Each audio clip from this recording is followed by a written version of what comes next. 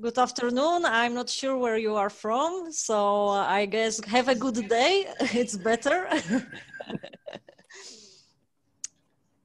I'm Anastasia and I will be your host, but we still have some time before to start, so let's wait patiently. And remember to have, during the presentation, to have your microphones muted, so there will be a better reception for you guys. Right now, I'm going to give my voice over to Andreas. Andreas, are you ready? I am ready, indeed. So I hope that that the quick and short presentation about what we do as a company was helpful for you.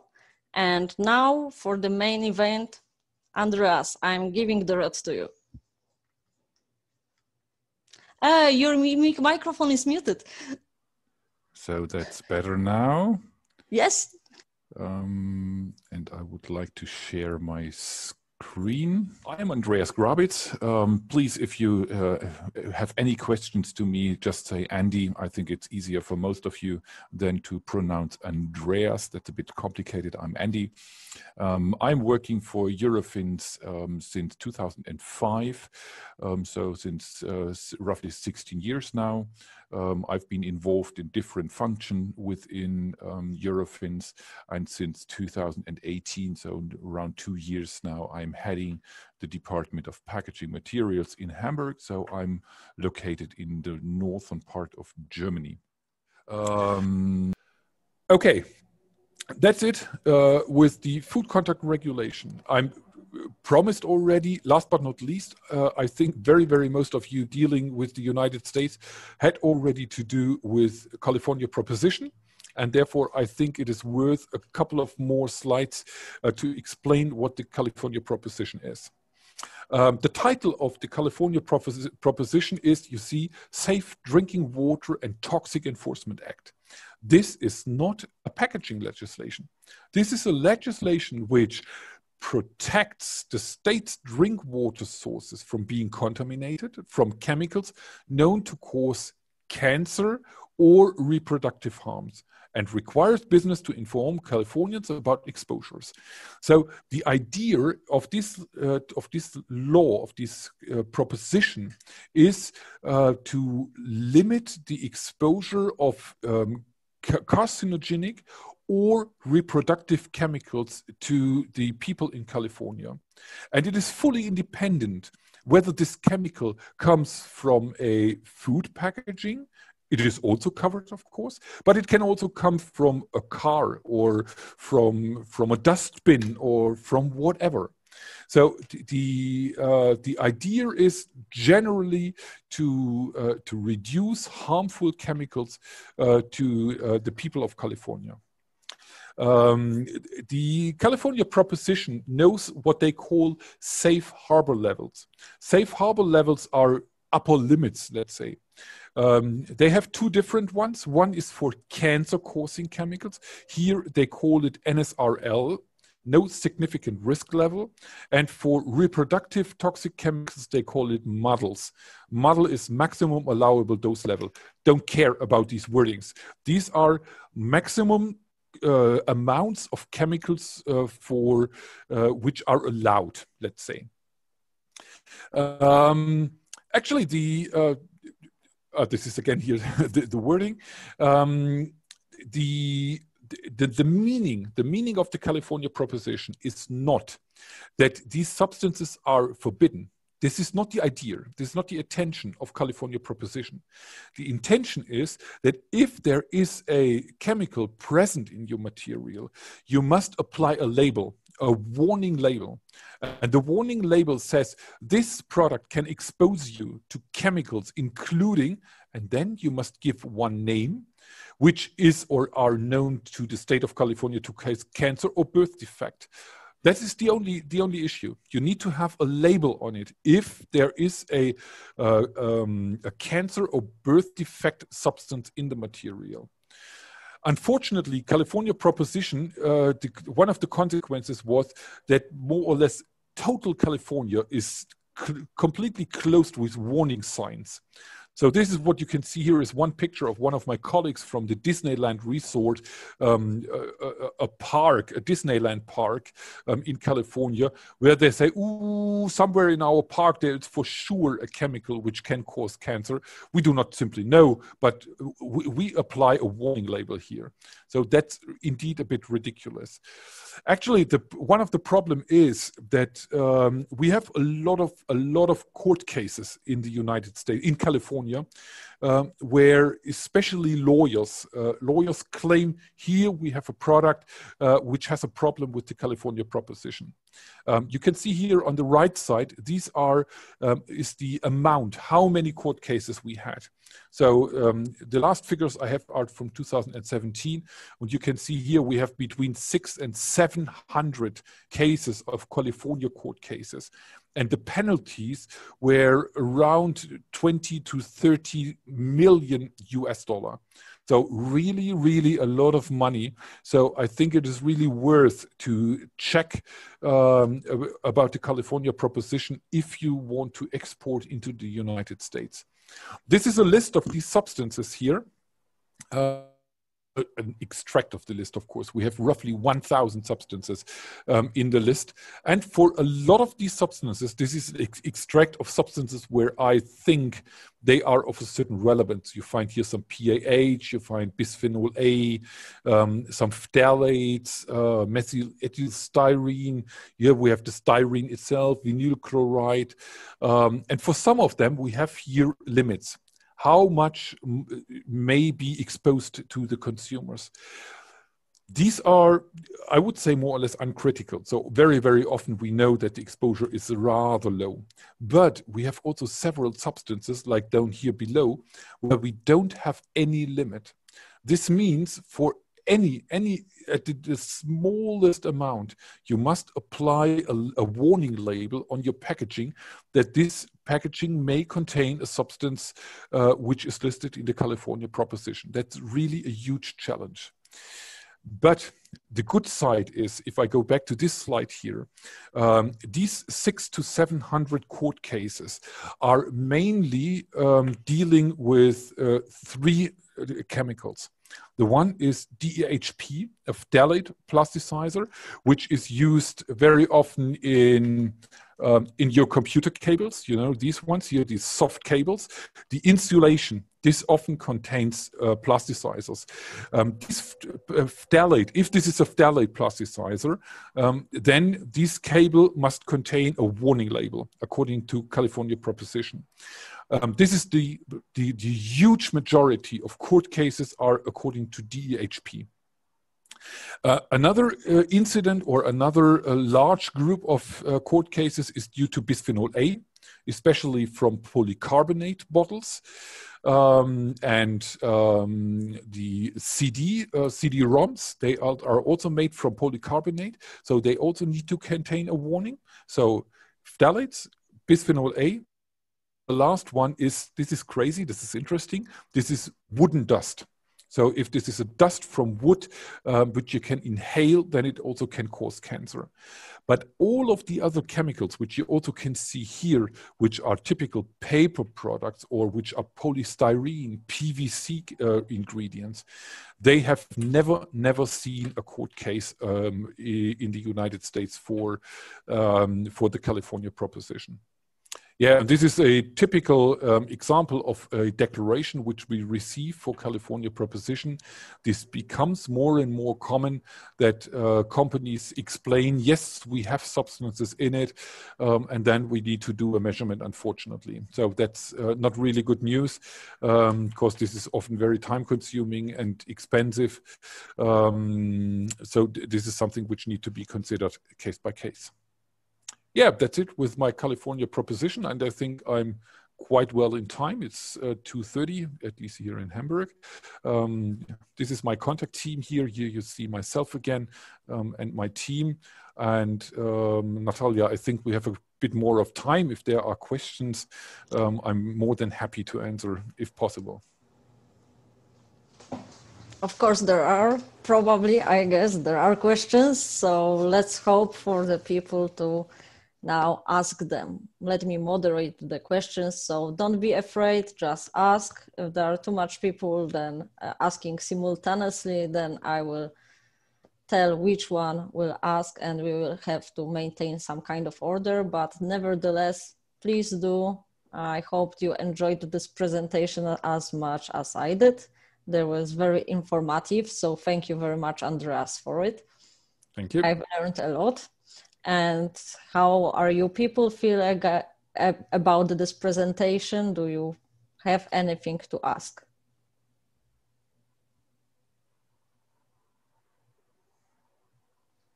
Don't be afraid. We are waiting for your feedback. We are waiting for your questions.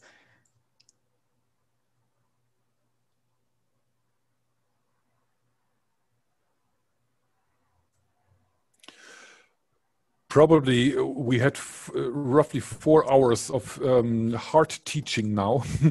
Yes, I can imagine that people are also tired and need to refresh and relax a bit.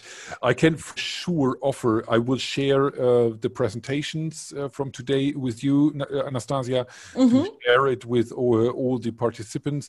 And of course, I'm also very happy to answer questions if they arise later, if people are a bit refreshed and relaxed and think, oh, that was a point I would like to discuss furthermore, then we can do it also later on. Exactly. Even tomorrow morning, as we are having the second day, yes, there is no need to like rashly think about questions right now. So don't worry about it. We welcome entire 2 days for all of your questions or your thoughts and everything. And yeah, so anyone? I have actually one question. Please do. From Andrea. Talking about both the regulations, FDA as well as European, specifically for paper and board as well as plastics, what are the primarily the contradictory standard citations that are different in FDA and as compared to the European ones? So is there any difference between the two standards, and if yes, then what are the areas where the difference lies? Yes, the whole idea of FDA and of the EU is different. So what the EU is commonly doing is they are talking about migration. So if a substance is present in a material, we analyze how much is migrating into the food. So what we are doing is we do overall migration, we do specific migration, we do migration of NIAS. So we always take from a material how much is transferred into the food. The FDA is going completely different. The FDA says, I have a chemical from which I know that there is concern for this chemical.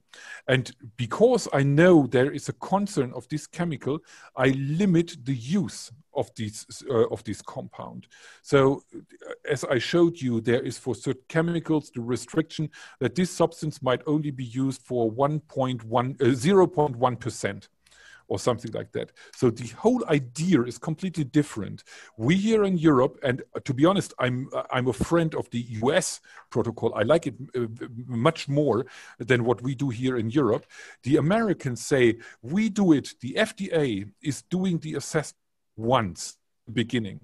And if the assessment is finished, we limit it in the legislation. And then everybody is fine. You don't need to test it anymore. The Europeans, they do the assessment, they check, is it toxic or not? And if they say, yes, it is toxic, then they enter a specific migration limit into the legislation.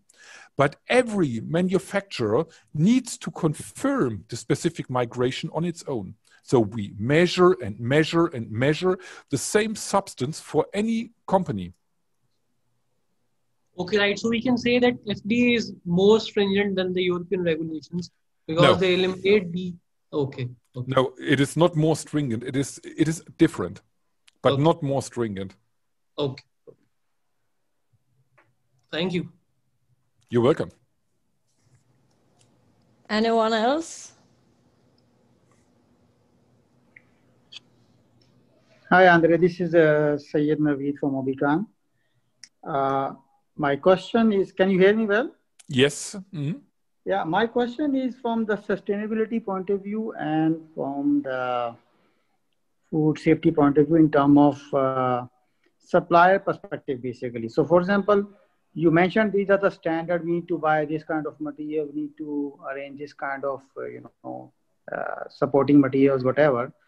My question is that the suppliers from which we are getting our materials, how much they are knowing these standards and they are complying the standard, because for us the main challenge is that if they are not complying, then we need to find alternatives. And so my point is basically that how much is basically the key suppliers of all these materials are adhering to these requirements, because most of key materials we procure from the European countries and some from China's.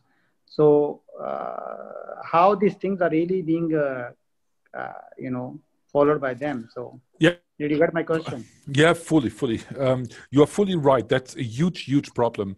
That especially if you supply your materials from Far East, China, Korea, Vietnam, wherever, a lot of these companies are not aware of the legislation, and this is more if these companies are smaller or medium-sized companies.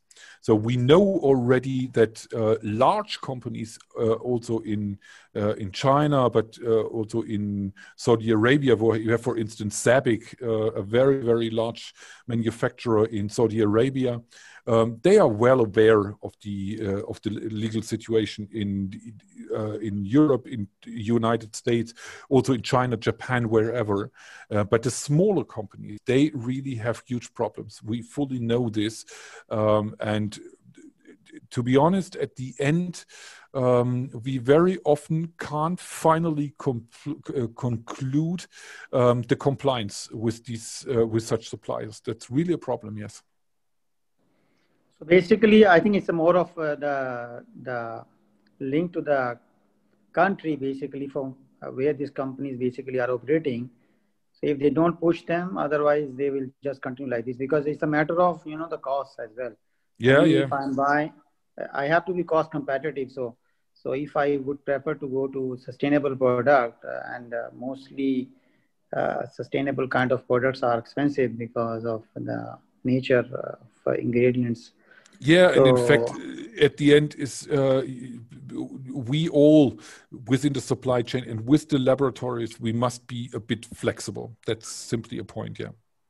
Yeah, but one more question, sorry, just another question is about when the standards are being defined, are we really like whoever is working on the standardization scopes, how they are making sure that like the companies don't suffer in terms of following the standard? Because if applying the standards in terms of producing such kind of material or ingredient and supporting materials, they could make it that could be less costly for them, so that they can easily apply the standards and go with this kind of stuff. To be honest, your connection was interrupted for a minute. I did only get your last sentence. Can you please repeat the question? Yeah. My question is that, like, when we are defining the standards at the global level, the standards are defined, how it is being made sure that the standards are not just defined that this is the way things should be, rather we make sure that the people who have to follow the standard, they can really use the standard, and this would not be very costly for them to follow the standards to make this kind of materials available in the market. I'm talking about the, again, supplier perspective. Yeah, see, to be honest, the most powerful stakeholder is usually the customer. So for instance, if you supply your material to companies like Nestle, you must comply with the European legislation. They do not accept any deviation. But if these are more smaller companies or even companies outside of the European Union, they often also do not know the legal requirements very well. And then it is sometimes even easier to not completely do all of this stuff which we discussed today. Yeah, but you have to, if I might add, you have to also remember that the end customer, if they are going to make, to some legal court with some actions because of some kind of problems that it happened because of the packaging, like it's going to end on the person, on the people who are selling the whole packaging, not the very various suppliers who do so. Yeah. So you have to remember that because, it's usually the problem of the packaging company, not the resources companies. Yeah.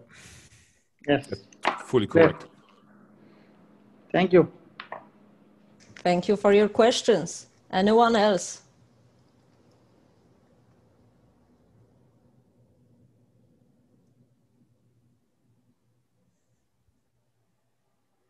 So I guess that's probably it for today. Thank you, Andreas, one more time. We will see us tomorrow again. So if there are any further questions, we can also happily discuss them tomorrow. Yeah, exactly. So thank you for your time today. I hope that it was very informative for you and you've learned something new. And let's continue tomorrow for more knowledge. And as Andreas is a great expert, like in his field, let's hear him some more. Thank you very much, you all, and see you tomorrow. See you tomorrow. Bye-bye. Bye. Have a nice day.